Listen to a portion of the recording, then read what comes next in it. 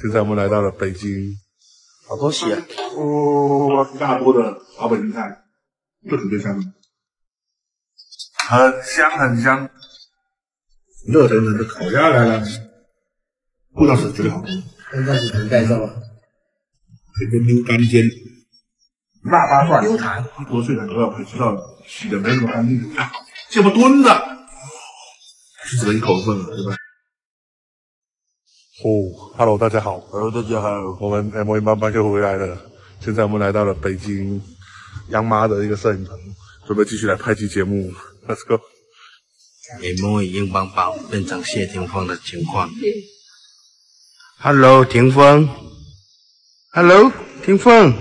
厦门港吴彦祖。厦门港吴彦祖。彭于晏呢？有人看彭于晏。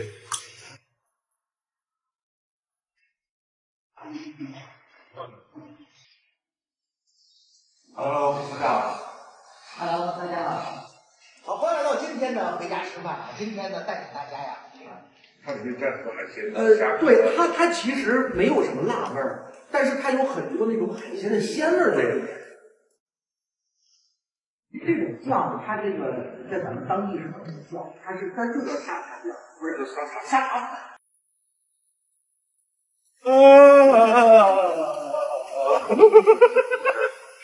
南方人没看过下雪了，完了一天了，是时候来吃个北京菜。不是雪啊，怎么开啊？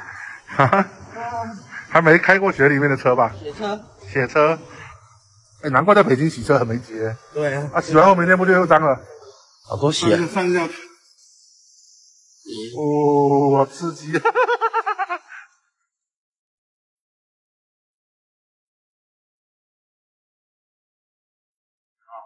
！Hello， 大家好，我们现在300又回来了。今儿呢，我跟老王带着我们3万人全体团队来到哪里？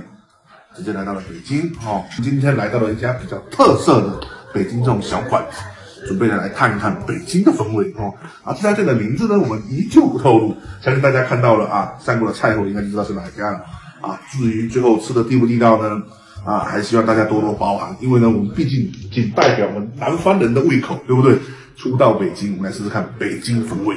然后现在我们来点点菜吧。那我们来到北京是不是烤鸭必不可少了？这家烤鸭听说他们不是最好的，但是也不错。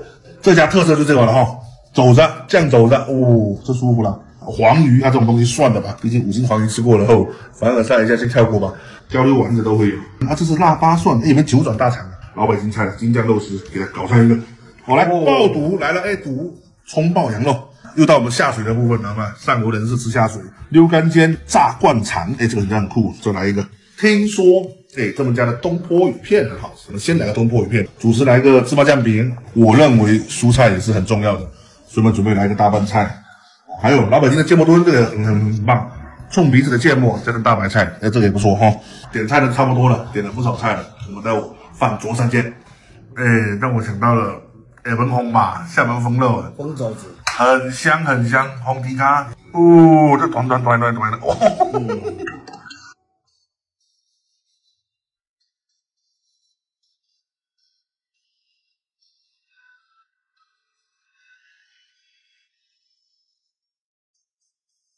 好了，我们现在试试看吧，一大桌的老北京菜。他们说上来先是什么？先是爆肚，应该我们试看几家的爆肚。我请假在旁边，我们北京的兄弟。爆肚的话，跟这个酱能搅吗？要搅。要搅一下嘛？对。然后垮的这个麻酱，加点这香菜。有人不吃香菜吗？我替你们吃，没关系，应该很开心。多，这肚的肉味挺重的。就是我不知道是它涮的时间久了还是放凉了，真硬了。但是都脆感吗？它不就是吃这个脆感吗？它除了脆感之外，我还知道洗的没有那么干净的味道。真的，但是我觉得下水这种东西，牛瘪味是吗？叫牛瘪还是牛瘪？牛瘪。但是我觉得牛瘪味可以这种内脏类的没有洗干净，它带点内脏味是正常的，是吧？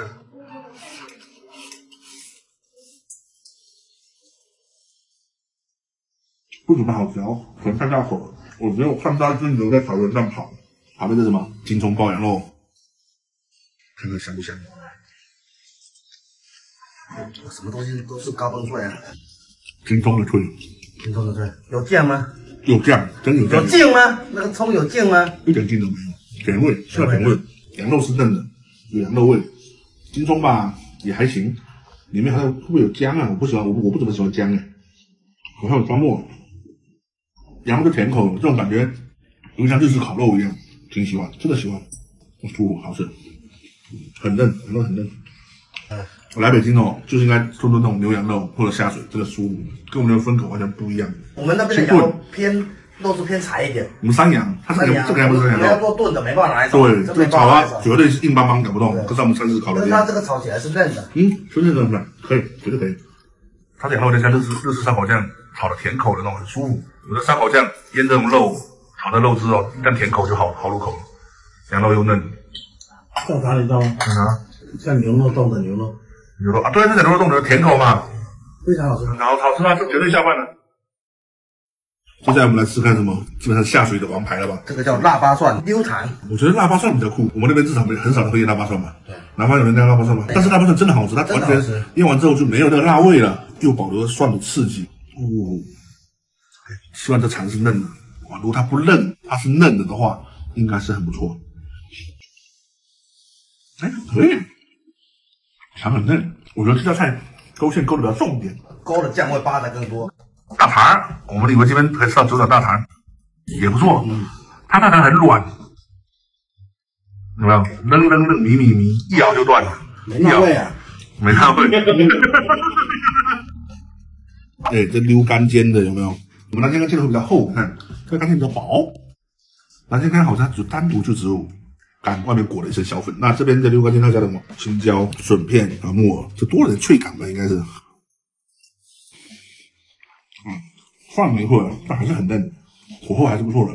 可是粉有点重了，但是味道是绝对好吃的，很下饭。它甜口，加了酱味，有个酱味，然后是甜口的，有个酱香。搭配点笋，只要够嫩就好吃。有配点笋丝看，那脆吧，像我们普通那个酸脆什么的。加了笋更好，更舒服。干是嫩的，滚的，整个笋干加了一个口感进去，这下饭，这绝对下饭，你的爱。OK， 你是呢？我觉得今天不吃主食，肯定不能吃主食了，干怎么的？它粉有点重，有没有感觉？但它不老。来一盆米饭直接送来。真的炫，这个酱香很重，真的有个酱味。猪肝配笋是真的舒服的，它如果热的话，真的非常舒服。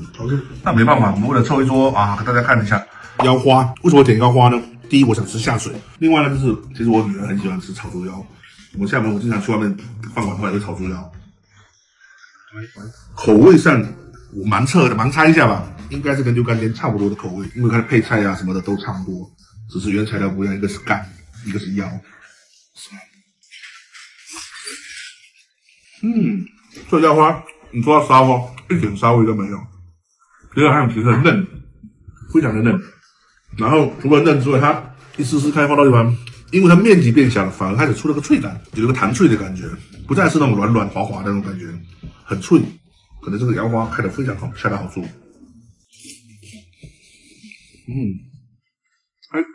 嚼着嚼着就是脆头就上来了，唯一缺少点辣味，没那骚味啊。它开花到地方会脆，会刺你一样，偷偷的刺你小舌头，真的啊。开花刀，看我脏不脏？开花刀的地方吃起来就是有那种苦口感，但是你那个没开花刀的那面，软嫩嫩，是很嫩，软嫩嫩的。这火候绝对是刚刚好，很酥脆的样子。哇，你看这皮啊，这皮应该是脆的。热腾腾的烤鸭来了，我们试一下。那虽然他们家的烤鸭呢，不是特别的招牌，是不是？大家可以试看看。单独搞点肉，中间它的皮跟肉之间的油也化了。那有人他喜欢拿鸭子去沾，那我喜欢拿黄瓜沾。然后这是标配，青葱加黄瓜，这是白糖直接沾鸭子的，这是哈密瓜，它的你的金糕这个。那我们再拿山楂糕。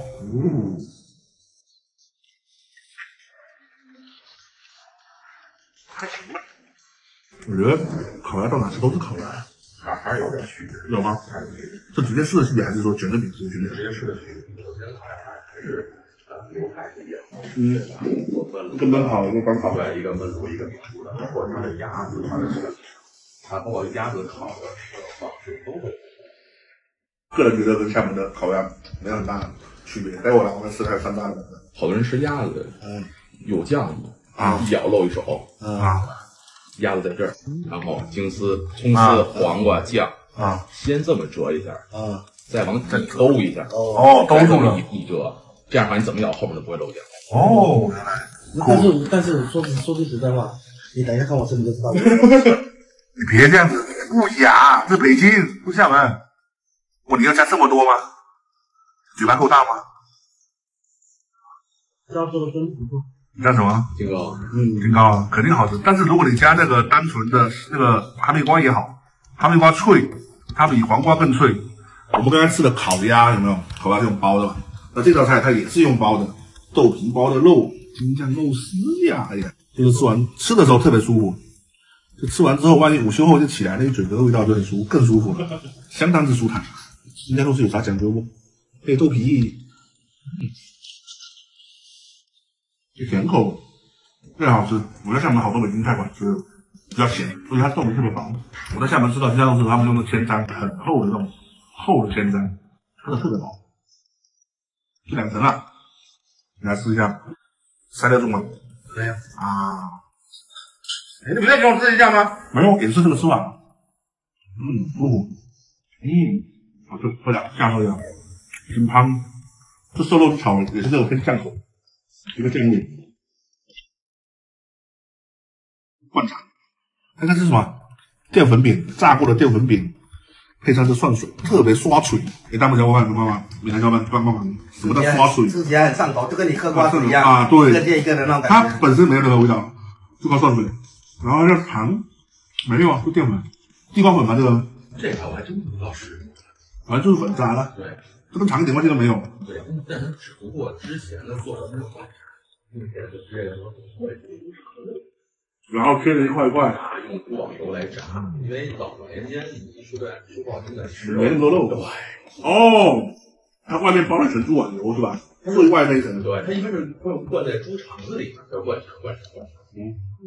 那猪网油哪来的呢？用猪网油这个理由去炸这个。猪油炸了。对，但是现在就不知道了，那就干嘛？对，跟炸白果的像。不像，它更香。更香吗？有猪肉香味。哦，然后猪肉香味来了哈，他等了好久了。说到猪肉嘛，自然就少不了这玩意了。这家店它的单家招牌呢，应该是酱肘子是吧？我们刚刚上来的时候非常香，热气腾腾的，跟我们当初厦门的一道名菜同安风那个猪肘很像。我用我们厦门吃的方法就是应该拿个汤勺之类的东西来垮开，脱骨了。中餐的小伙伴炖菜，你看到没？一垮下去，它的骨头就出来了。我把骨头拆出来放旁边，就它真少了点。试一下猪肘了哈，切骨头永远最好吃的，因为它伴随的旁边还有筋啊，有小肥油啊，有瘦肉啊。猪排骨，我来形容一下，sorry，可能会得罪北方小伙伴，它没有我们厦门的那个风的那个同安风肉那么香，它可能它只是酱，它只是单酱。它没加五香粉啊什么的，我们会加五香粉、加干、瑶柱、加香菇、加栗子，所以它少了一个海鲜的鲜味在里面。它做法真的很像，部位又一样，口味也差不多，那它就是少了一个海味。不是说这道菜不好吃，本道菜是挺好吃的，这挺好吃。但是我们吃惯了那个风的那个包在沙漠里面焖了4、5个小时，有的时候焖7、8个小时的那个猪肘之后，哇，这感觉就好像我们突然间少了点什么东西。当然这种菜没毛病，单家品我觉得没毛病。就是我建议有条件的小伙伴，如果不是厦门的小伙伴，外地小伙伴可以去厦门试看看。去在老字号里面去吃那种同安风肉，或者是同安风肘子，那个更好吃。比较我觉得它多了一个海味。这个是看肘子试看看，肘子一进去你要沾汁啊，一定要沾汁，这真的像。现在是肥带肉啊，肉够了吧？够烂了吧？够了，也香。它这样子做的情况下，它的那个白油更不会腻。我是厦门人我从小是吃那个风肉长大我更喜欢这个。更喜欢这个吗？我更喜欢这个。我不知道，口味因人而异，我觉得这样子更香。在我们福建厦门呢，一直有个习惯，无鱼不成席。这地方可能离我们的海有点远，没那么近，但是一定还搞点鱼吃吧。这家店老字号呢，它是有一个鱼东坡鱼片很出名，至于什么鱼不知道，满品先不要问人家，我们要问。我觉得是那个草鱼啊，我也是嘉义。就是草莓，肉软软的，那个味，重点很有刺，新鲜刺，然后新鲜刺又不会很多，而且很粗。对，肉是软软绵绵的。应该也就是普通的果粉的炸鱼肉，加了点椒盐或者是胡椒之类的东西。下面有这汁儿的，真的就好吃了，真的就好吃了。这调味果然好吃，上个酱油，全酱油跟味，哇塞，好的。炸丸子讲真心话哦，个人我觉得说，炸东西炸的丸子硬邦邦的。但是我前阵子老是看那个北京的一个 UP 主，那高先生高老师，他吃好多家的丸子，他评论的各种丸子里面很脆啊，里面很嫩啊什么的，我就好奇心，炸丸子能有多好吃？我来评论一下。不可能休想，我自己来试，我干到一半先。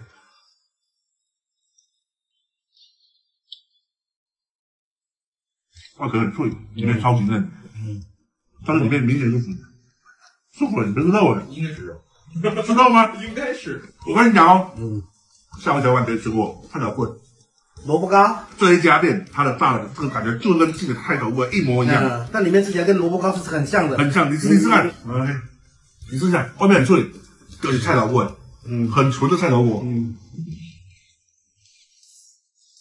我本来觉得这丸子它炸完后干干的，这个很硬，很咸气啊，很嫩，很嫩，真好吃，舒服。这东西我做大桌的肉菜之后，终于要上素了，然后蔬菜啊这边怎么炖的？炖它一下。这个芥末好像用的就跟我们那个土笋冻是一样，黄芥末，芥菜籽磨出来的，真的很多哎。你看，咋的呀？真痛！土笋冻的芥末没有出来这么重，这纯呛啊！来试一下，来你给我来一个，你给我来一个，镜头一抖就表示你不是垃圾了。大家看到我镜头会抖啊，抖了就是咳嗽了。别装逼，还很稳吗？继续稳啊！鼻子都红了，鼻孔放大了，跟牛一样，可以穿鼻环了。没事，那没硬筋的，不真实反应。你的硬筋的没意思，这个。相信大家看到此时此刻呢，我们这片子基本上接近结尾了。为什么呢？搞了一大顿的肉菜，其实真的讲真，我们能吃多少？肯定吃不了很多。更多时候来点蔬菜解解腻吧。我觉得吃草是一个挺健康的一个生活享受，真正好吃。所以我觉得我个人看待大盘很舒服啊。菜完了，一定要交代另外一件事情，为什么？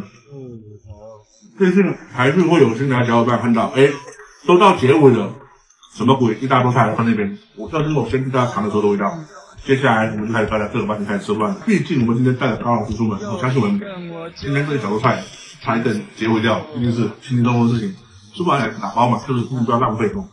我觉得你如果一个人到一个陌生的地方去旅游或者游玩的时候，想品尝当地的那种各种美食，你没有把你想吃全部点完，下次真的不知道什么时候才能回来故地重游。你吃不完一定要打包，不是说你东西点后他不吃，他黑不纯，他真的是浪费，很可耻。毕竟一个食物，很多东西在付出的生命代价是被你吃的，所以玩的同时又可以吃到很多丰富的当地美食，我觉得这样会对你的行程会体验会更好嘛。所以这期节目基本上到这边了。